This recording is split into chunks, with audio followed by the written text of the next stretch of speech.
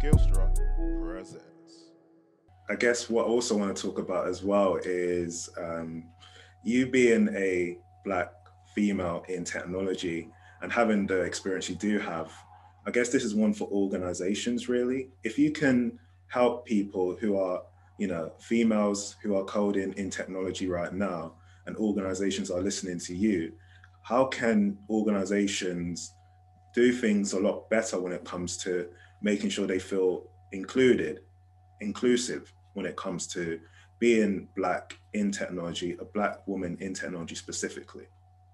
I would say some of that is around making sure that you enable a sense of belonging in your workplace, right? So if you can do that, so what I've seen done really well is there's some companies that do have employee resource groups, so ERGs, which are groups that people can be part of, which might be, it could be an LGBT group, it could be a African and Caribbean group, so just groups that people can be a part of and be themselves within. I think the key thing is a lot of people speak about bringing yourself to work. And I think that's what people need to be able to do to feel as though they belong somewhere.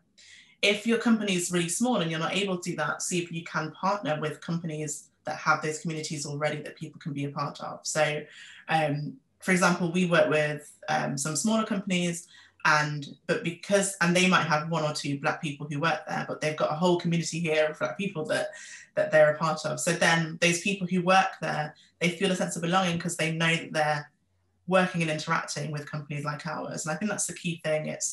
It's knowing how to create that sense of belonging for people and listening to people when they say X, Y, or Z happened. Listen to it, don't dismiss it, hear what people have said and take action on things whenever you need to as well.